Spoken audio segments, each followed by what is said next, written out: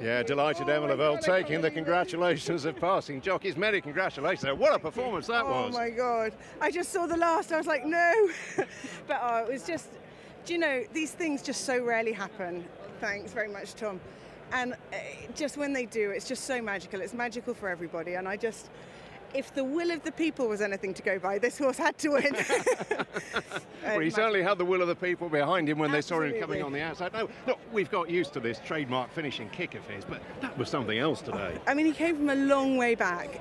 But look, Aidan knows him. He knows what's under the bonnet. And he was amazing. Absolutely amazing. And he's still going up the running with his ears pricked.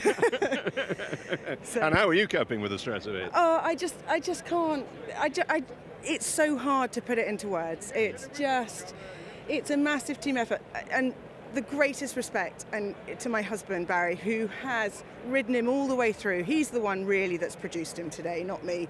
And I just, you know, I'm so proud of him and proud for him. And what a transformation 12 months is. Oh my God. It's just fantastic, absolutely fantastic. He's done everything right this season, and you know, it's very special for Andrew and for everybody. Time to enjoy the moment now. I know, I can't believe it.